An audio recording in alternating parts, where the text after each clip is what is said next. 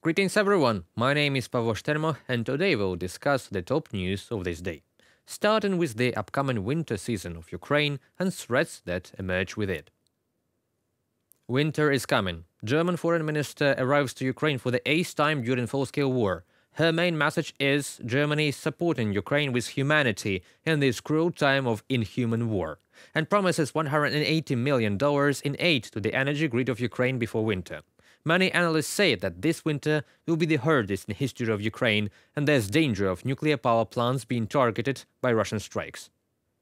Ukraine has a short-term plan to survive this winter, but to assure energy security in the coming winters, we need to decentralize the energy system. Shortages and shutdowns are inevitable. The question is whether they will be large or little, and this depends on how well the power plants are safeguarded. Air defense is vital, and decentralization must be achieved concurrently. Maxim Timchenko, CEO of Ukraine's energy generation company DTEK, in a comment to Financial Times. Back at the UN General Assembly meeting, Zelensky said that Russia destroyed all Ukraine's thermal power plants and damaged all hydroelectric plants in a way to torment Ukrainians ahead of winter. And the risk of nuclear plants being targeted this winter is 100%, Ukrainian president said back then.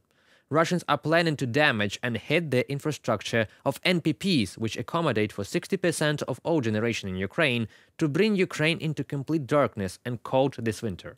The answer to this: stop Russia from the possibility to produce missiles, drones, and provide Ukraine with air shield to withstand the onslaught. Energy must stop being used as a weapon.